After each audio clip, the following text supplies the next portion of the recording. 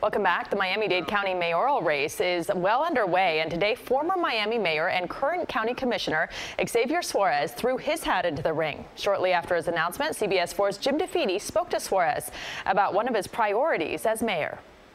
You believe the answer continues to be rail. You're a major proponent of rail over buses. Yes, absolutely. And rail done in a smart way. You know, I was saying today in my, not today, but a few days ago in my press conference, that we have a continuum of possible uses of light rail all the way to heavy rail. We don't have to get stuck with any one of them. The monorail, for example, to connect Miami to Miami Beach might be a good one. Personal rapid transit, very small vehicles that can be used maybe also in Baylink or other parts.